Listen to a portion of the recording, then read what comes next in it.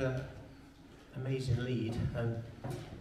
Once again, I find myself standing here. I have a message on my heart, and yet it's already been preached, which is amazing. And it's times like this that I always think how wonderful when God's in charge.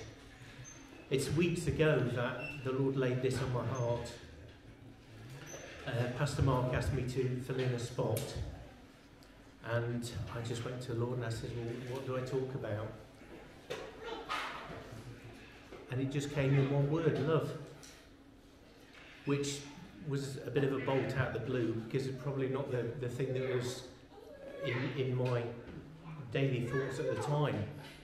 But I thought, okay, what can I do with this? Well, it's fairly easy actually, because if you go to 1 Corinthians 13, there's a list of bullet points, aren't there? Love is patient, love is kind. And I started off like that. Bullet points. We'll just go through this, almost like a business meeting. But as time went on, the Lord just took me in a slightly different direction and just laid different things on my heart, opened my eyes to new things as well.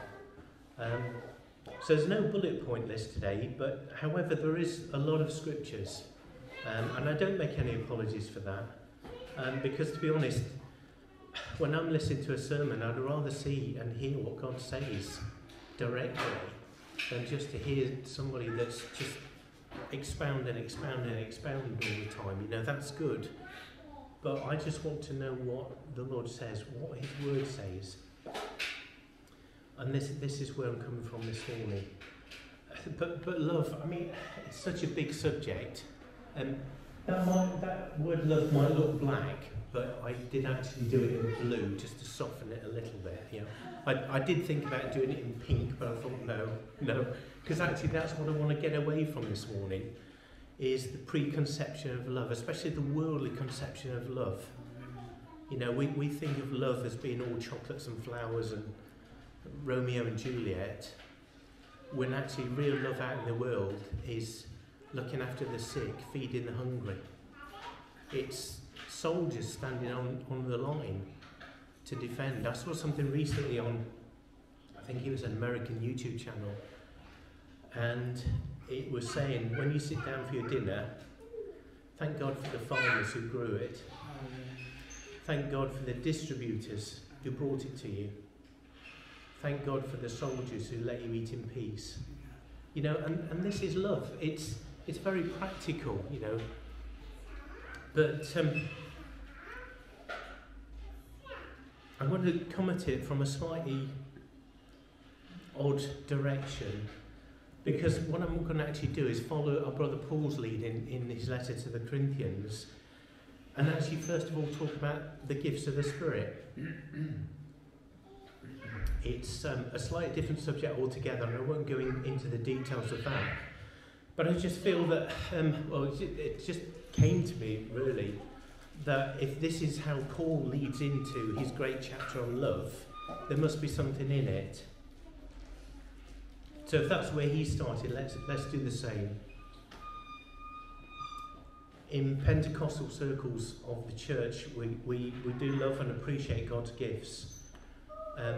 Gifts of His Holy Spirit, gifts given to us according to His mercy to equip us and empower us to govern and build the church, to minister outside, to do the good works that He's given to us. And the Lord knows that if we try and do those things on our own, well, we do fall short.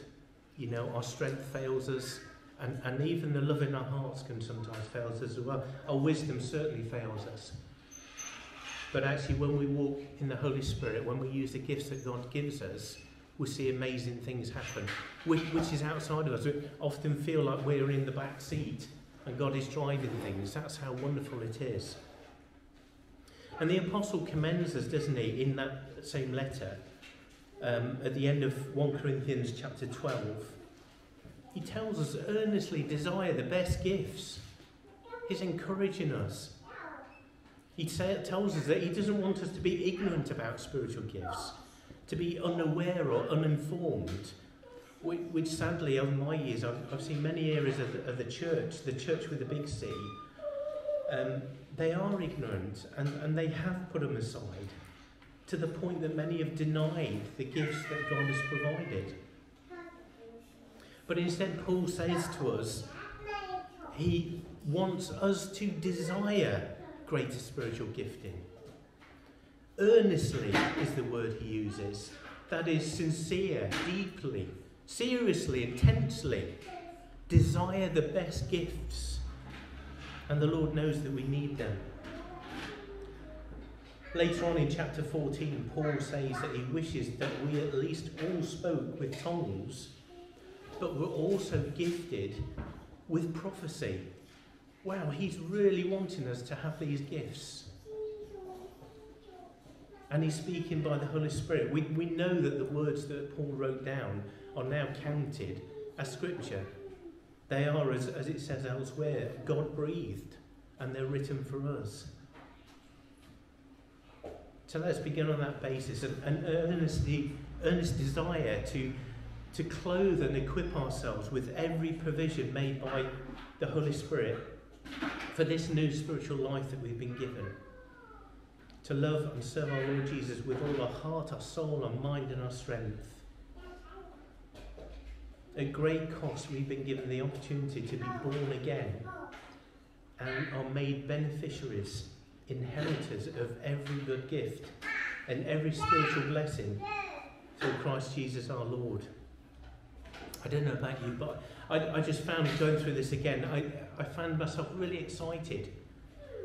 Not only are these gifts available, but God, through his word, through his servant Paul, is saying, earnestly desire, reach out for these things. And that's really exciting. It should shake the complacency out of us. And yet, beside all this gifting that God generously and eagerly desires to bestow upon us, our brother Paul says something far more excellent is available to us. So what could be more excellent than possessing God-given gifts of prophecy, wisdom, discernment, knowledge, healing, miracles, knowing the languages of men and angels? What could be more excellent? Paul ends his earnest encouragement to desire the best spiritual gifts by leading us further to a greater level of life and service with this amazing statement. And yet, I show you a more excellent way. And yet, beside all this, I show you a more excellent way. This is the lead into that famous chapter 1 Corinthians 13. So it needs to be taken notice of. There are some Bibles where you get a heading on different passages, don't you? Personally, I don't find those particularly helpful. I find those distracting and irritating, to be honest. But there was one Bible that I came across recently, and the beginning of 1 Corinthians 13 had a heading, and it said, the greatest gift. Now, we just came from 1 Corinthians 12, which is talking about all the gifts of God, the spiritual gifts. And this was headed the greatest gift. Now there's a question for us to think on. Love, godly love, is it a gift? Is it a fruit? Certainly in Galatians chapter 5 and verse 22, it reads, but the fruit of the Spirit is love, joy, peace, long-suffering, kindness, goodness, faithfulness, gentleness, self-control. So the fruit of the Spirit is love. But also in John's Gospel, we read this in John chapter 1, beginning at verse 12. But as many as received him, to them he gave the right, some versions say he gave the power, to become children of God. To those who believe in his name, who were born not of blood, nor of the will of the flesh, nor of the will of man, but of God. Born of God. Does that not tell us that the power to love in a godly way, is from God? We are changed, transformed. We are become like our Father, to love as he loves. Certainly that is a gift. And so I quite agree with whoever put that chapter title on, the greatest gift. The greatest gift that we have in our lives is love, and that is godly love. We're not talking about the love that we have once known in this world, which has all its limitations, and we'll go into that later on.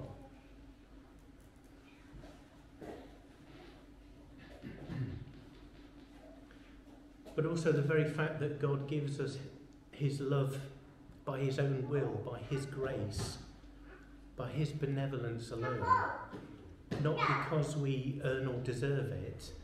That in itself is the beginning of our understanding of what real love really is. It's equally true from what the Apostle writes in Galatians, that God wants us to grow in that love, in that spiritual gift, in that spiritual quality. Even spiritual fruit needs to grow and mature. Imagine that somebody gives you a potted plant and you're delighted to see it, to look at it, looks splendid, it maybe even smells wonderful. You've received a beautiful gift, but then what? What do you do with that gift? Most of us probably stick it on a window ledge and then watch it wither and die. So I suppose, how many people here of that ilk that cannot, for the best will in the world, keep a plant going, that always just watch it die and somebody else has to buy another one? I always used to be like that. Could not for the life of me keep a plant going, whatever I tried. But I found out something a few years ago. My daughter had an orchid given to her as a leaving gift from one of the hospitals she was in. And she left home a year or so afterwards, and I saw that plant there, she left it behind, she didn't want to take it. And I thought, I want to keep that going because it has a memory. So what did I do? I didn't just do my usual, just throw buckets of water on and, all that kind of stuff. No, I actually looked up how to look after it. And I found out it wasn't half as difficult as I thought. Because this particular orchid, I found out where most people go wrong is they keep watering it. What you should do is not water it. And a little bit of knowledge goes a long way. And that plant has flowered twice since. Sadly, I've neglected it a little bit lately and it's looking a bit limp and floppy. But I'm starting to take care again to revive it. So this wonderful gift that God gives us, this love, we should learn from God's word. We should learn from the Maker's instructions how to grow it, how to make it thrive and bear fruit. We need to nurture it. But there's also a wonderful reality to the love that God gives to us. And that is his love has an endless stream that supplies us. Whenever we feel that we're withering, we can seek his presence. We can drink afresh of his living waters. We simply return to our first love, Jesus, and just know again that we are loved and know that we are held precious in his eyes. We need to feed it. Let's read what Paul says in that famous chapter, 1 Corinthians 13. Though I speak with the tongues of men and angels, but have not love, I become sounding brass or a clanging cymbal. And though I have the gift of prophecy and understand all mysteries and all knowledge, and though I have faith so that I could remove mountains, but have not love, I am nothing. And though I bestow all my goods to feed the poor, and though I give my body to be burned, but have not love, it profits me nothing. I just want us to think about that for a moment as a Pentecostal church. It doesn't matter how gifted we become. If we don't learn to motivate and exercise ourselves with love, with godly love, we gain nothing. We profit nothing. In the colloquial, we're a waste of space. And I would suggest that this is what the Holy Spirit says to the church, capital C. It could easily take the wind out of chapter 12 for us. That what is the point of all these gifts? It could just easily make us think that all we need to do is just concentrate on love and we can forget the rest. But no, these things go together. The apostles already told us that these gifts are important and greatly desirable.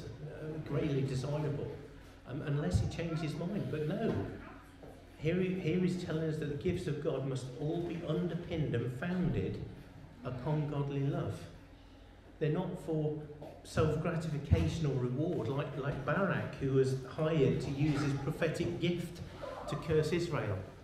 He made money out of it. Or for attention-seeking, display or vainglory, like Simon, a man in Acts, a man of great reputation from bewitching people with his former sorceries. And when he saw the apostles, the gifts and the powers that they had, he offered them money to buy it. Nor are they for personal ascendancy, or even for the subjugation of God's people, like the priests and the Pharisees of old, who rose through the ranks to sit at the best seats and in the best houses and amongst the most important people, while they neglected to feed God's sheep, but robbed them in exchange for lengthy prayers and took the finest choice of their sacrifices and offerings in the temple.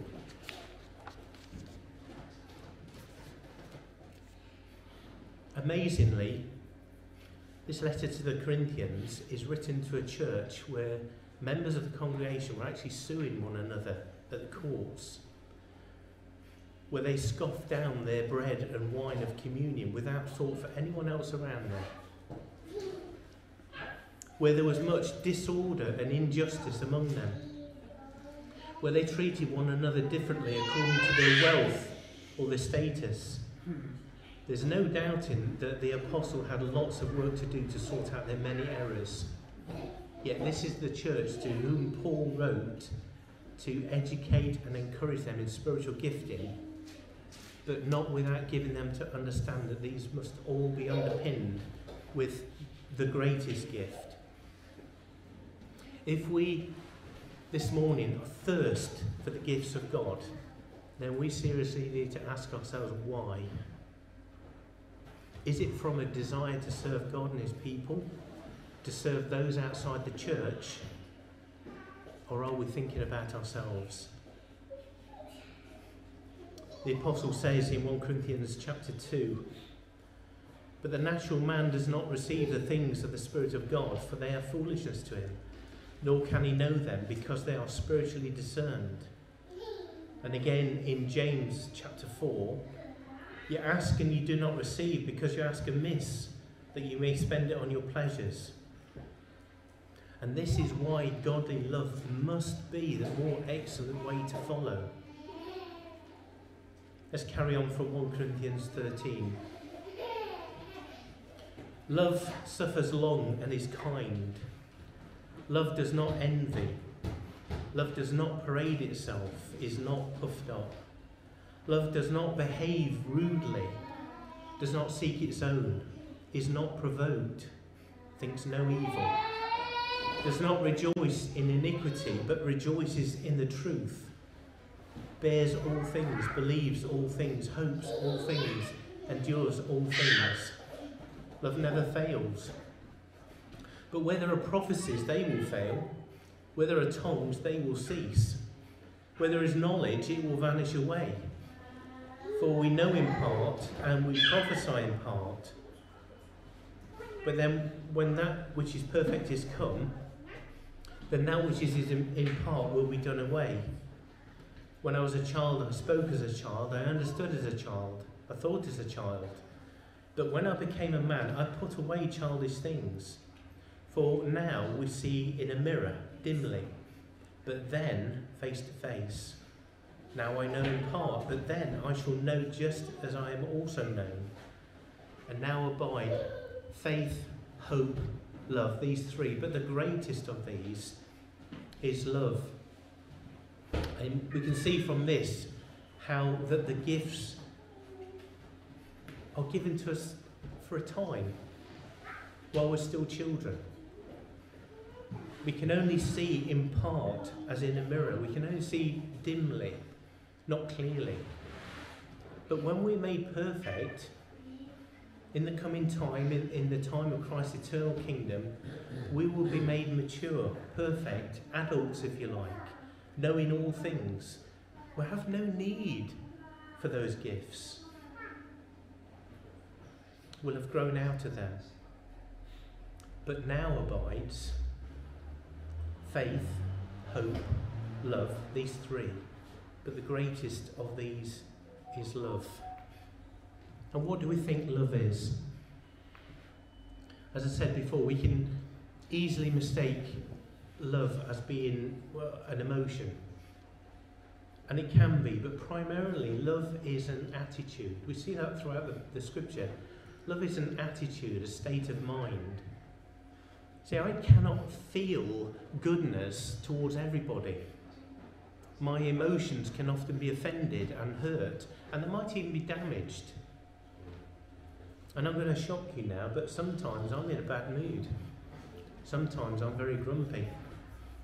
Donna will attest to that. It's impossible for me to love anybody like that. My emotions are negative.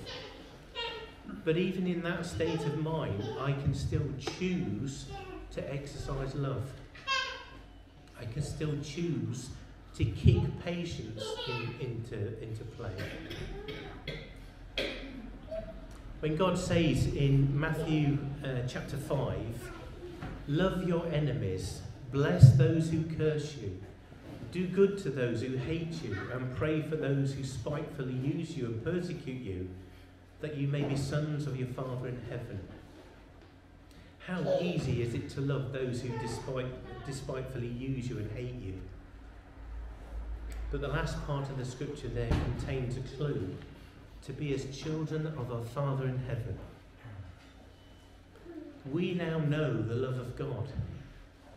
Not because he happened upon us on one of his better days, when he was feeling particularly good about things and he was full of benevolence and bubbling over with compassion. Rather because he chose to form a plan before we were ever born, to seek after us, to win our hearts with words of forgiveness and reconciliation when we were still his enemies, and to provide for us the substitute of his only begotten Son, to take upon himself the full punishment rightly due for our sin. This was not an emotional impulse. Though his emotion was there. And if anybody is in any doubt, yes, God has emotions and displays them often. God's own love was thought out and deliberate, born of his nature and character. What of our own nature? Are we as children of our Father in heaven? The Bible tells us that we need new hearts and minds like our fathers. In Matthew chapter 12, a good man out of the good treasure of his heart brings forth good things, and an evil man out of the evil treasure brings forth evil things. We cannot love without first knowing the purest love that comes from God. Once we taste from that fountain, all other forms of what we consider to be love become impotent, and their shallowness is evident. Again, in 1 John chapter 4, in this is love, not that we love God, but that he loved us and sent his Son to be the propitiation for our sins. And John's Gospel in chapter 3 and verse 16, which I'm sure you know off heart. For God so loved the world that he gave his only begotten Son, that whoever believes in him should not perish but have everlasting life. For God did not send his Son into the world to condemn the world, but that the world through him might be saved. Have you ever considered how easily that gospel text could simply read, God loved the world and sent his Son? What a different reading that would be. And it would be sufficient. All except that God wants us to really know how heartfelt and passionate he is in his love for us, and how assuredly that love is given to us.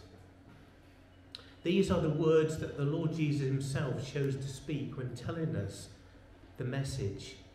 For God so loved the world that he sent his only begotten Son.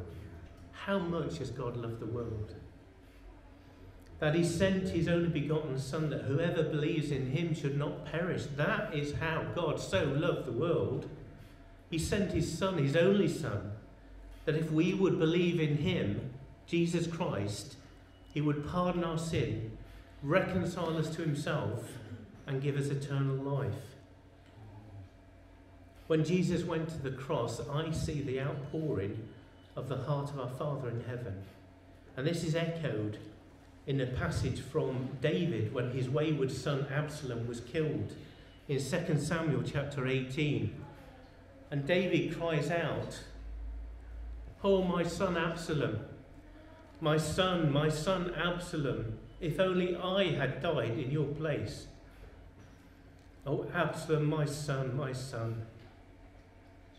Though his son Absalom was rebellious, murderous, ungrateful, treacherous, adulterous, and greedy to rule over the kingdom without God's calling and anointing, greedy enough to kill any of his own family that got in his way, still David says, "If only I had died in your place." Have any of us yet come anywhere close to having the heart of our Father in heaven? I see also the father of the profligate, the prodigal, each day checking, looking out to see if there's any sign of his wicked, reckless and shameful son returning to him. And on the day that he did return, his father was over the moon. In Luke chapter 15, "For this my son was dead and is alive again. He was lost and is found." It takes on to Luke chapter 15. "I say to you that likewise there will be more joy in heaven over one sinner who repents than over 99 just persons who need no repentance." Have any of us yet come anywhere near to having the heart of our Father in heaven? And it's worth repeating that famous gospel verse, John 3 and 16. "For God so loved the world that he gave his only begotten Son, that whoever believes in him should not perish, but have everlasting life. For God did not send his Son into the world to condemn the world, but that the world through him might be saved." If you're here this morning and you have any doubts about the love of God to you, then look at the cross. Look to the cross. See Jesus hanging there with his life drained away, poor and pitiful, naked and beaten, humbled for all the world to see and scoff at. And now ask yourself this: did he have any doubts whatsoever about how much he loves you? Psalm 103. He's not dealt with us according to our sins, nor punished us according to our iniquities. For as the heavens are high above the earth, so great is his mercy towards those who fear him. As far as the east is from the west, so far has he removed our transgressions from us. And this morning, I just want to invite every one of us just to draw near to Jesus with a full assurance of faith, nothing doubting. Let's discover afresh our first love. When the depth of the love of Christ is known to us personally and intimately, it produces a profound effect in our very hearts and nature. Even the most hardest and the most pained of hearts is transformed. We are filled with his love for us. And we are transformed into the children of our Father in heaven, because the same love overflows, cannot be contained. It overflows from within, directly from his own heart. We go to Luke chapter 7. This is the example. Then one of the Pharisees asked him to eat with him, and he went to the Pharisee's house and sat down to eat. And behold, a woman in the city who was a sinner, when she knew that Jesus sat at the table in the Pharisee's house, bought an alabaster flask of fragrant oil and stood at his feet behind him, weeping. And she began to wash his feet with her tears and wiped them with the hair of her head. And she kissed his feet and anointed them with the fragrant oil. Now when the Pharisee who had invited him saw this, he spoke to himself, saying, "This man, if he were a prophet, would know who and what manner of woman this is who's touching him, for she is a sinner." And Jesus answered and said to him, "Simon, I have something to say to you." So he said, "Teacher, say it." There was a certain creditor who had 2 debtors. One owed 500 denarii and the other 50. And when they had nothing with which to repay, he freely forgave them both. "Tell me, therefore, which of them will love him more?" And he said to him, Simon answered and said, "I suppose the one whom he forgave more." And he said to him, "You've rightly judged." Then he turned to the woman and said to Simon, "Do you see this woman? I entered your house, you gave me no water for my feet, but she has washed my feet with her tears and wiped them with the hair of her head. You gave me no kiss, but this woman has not ceased to kiss my feet since the time I came in. You did not anoint my head with oil, but this woman has anointed my feet with fragrant oil. Therefore I say to you, her sins, which are many, are forgiven, for she loved much. But to whom little is forgiven, the same loves little." Then he said to her, "Your sins are forgiven." And those that sat at the table began to say to themselves, "Who is this who even forgives sins?" And he said to the woman, "Your faith has saved you. Go in peace." I'll follow straight on with another scripture because, again, we just want to hear what the Lord says on these things. From Matthew chapter 13. "Again, the kingdom of heaven is like treasure hidden in a field, which a man found and hid. And for joy over it, he goes and sells all that he has to buy that field. Again, the kingdom of heaven is like a merchant seeking beautiful pearls, who when he had found one pearl of great price, went and sold all that he had and bought it." How often we feel like that? When we're just in the presence of God, when we're just in that place where we're receiving from him, nothing else matters. Bernard of Clairvaux, an abbot from Middle Ages, or just after the Middle Ages, penned a beautiful hymn called "Jesus, the very thought of thee."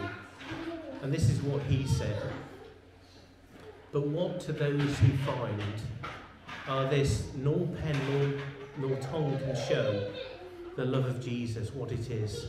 None but his loved ones know. We love because he first loved us." Now I take a little diversion here, talking about love, because a lot of our understanding of love is based upon the writings of the ancient Greeks, and they were very clever fellows. And they came up with the idea that there were 7, or some scholars say 9 even, types of love. And you may recognise some of these. So the first one that we're familiar with, eros. Some places it's called romantic love. Some places it's described as an intense sexual desire. Now, to my thinking, I kind of find it hard to pair those two together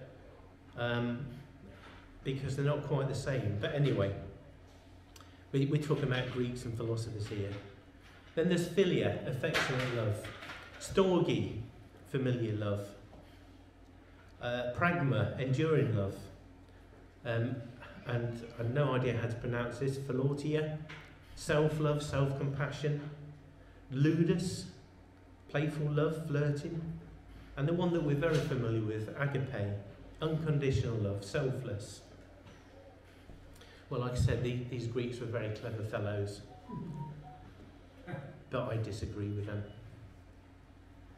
I think that love can be better classified in just three simple kinds: emotional or passionate love, intelligent or mindful love, but also physical love as well. Let's look at the three anyway. Emotional love. This is more recognisable as the instant feelings that drive us: passion, compassion, pity, empathy, self-sacrifice, etc. We hardly need to think about these things. They drive us. Then there's intelligent love. This is where we need to think it through, where we may need to make considered decisions whether or not and how best to act upon emotional responses. But then there's also physical love. I think this is the one that manifests the other two. As far as I can see, the Greek classifications constantly fluctuate between these three. And for this reason, I think these three simpler identities are more helpful for us when recognising the virtue and the effectiveness of love in all its forms. From this basis, it's also easier to see that love has to be in balance. Either one of these without the other has its pitfalls. We are well understanding that emotional love, if exercised solely by itself, can be the more vulnerable and prone to impulsive and ill-conceived behaviour, to manipulation, to deception and false impressions. And so Paul writes to Timothy in 2 Timothy chapter 3, "For of this sort are those who creep into household and make captive of gullible women loaded down with sins, led away by various lusts." We see so many times, sadly, even on Christian TV channels, people take advantage of people's goodwill to get money out of them. You know, we can be very drawn into those impulsive reactions through our emotions. But at the same time, we shouldn't be afraid of our emotions or of expressing them. I have been to churches in the past where the hymns are sung as words, and any kind of song that would just so-called rouse people up, heighten the blood, whatever. Oh no, don't want to show emotion. That, you know, we'll get carried away. But here's the example. John chapter 11. Jesus wept. Is that an emotion? Is that an emotional response? We can clearly find all of these three elements in the gospel message. Firstly, God passionately loves us, and he earnestly desires to reconcile us to himself so that he can pour out that great love into our lives, into each of our lives, and that we might give him our love in return. Would anybody doubt that that's emotional love? It's fully emotional love. Secondly, before any of us were born, he formulated a plan of salvation in order to make all this possible. Would anybody doubt that that's intelligent love? And thirdly, at the time of his choosing, he sent Jesus to exercise the rescue and open the way. Would anybody doubt that that's physical love? Matthew chapter 21. But what do you think? A man had 2 sons, and he came to the first and he said, "Son, go work today in my vineyard." And he answered and said, "I will not." But afterwards he regretted it and went. They came to the second and said likewise. And he answered and said, "I go, sir." But he did not go. Which of the 2 did the will of his father? I'd like to suggest here, and this may be simplifying, But I'd like to suggest here that each of them reacted initially from their emotional love, but then they later thought things through using their intelligent love and acting accordingly. And in this way, it's possible to see the true man. Who is truly in their hearts, and what is truly in their hearts, and even in our hearts as well.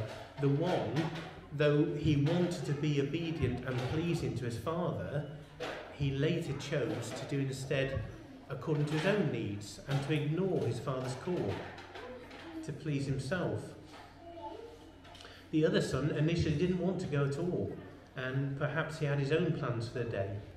Maybe he just didn't like vine dressing or grape picking. Perhaps even he thought himself a bit above standing with the workers, with the labourers. Perhaps he thought himself more suited to be a wine taster or a salesman. But later he recognised the fact that his father had told him to go, and he regretted refusing him. Instead, he chose to put himself and his own plans aside in order to answer his father's call. Which of the two did the will of his father? 1 John chapter 5. Whoever believes that Jesus is the Christ is born of God. And everyone who loves him who begot also loves him who is begotten of him. And we're not talking about Jesus here, we're talking about each one of us. Whoever loves him who begot also loves him who is begotten of him. That's our love for one another.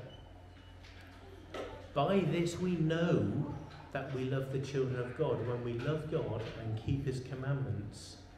For this is the love of God, that we keep his commandments. And his commandments are not burdensome. Why are they? If you love somebody, you will bend over backwards for them.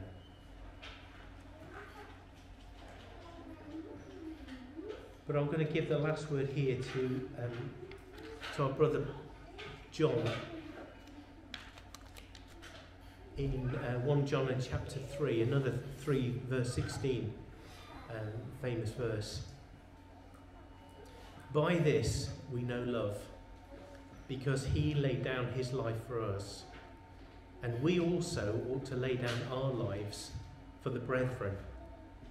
But whoever has this world's goods and sees his brother in need and shuts up his heart from him, how does the love of God abide in him?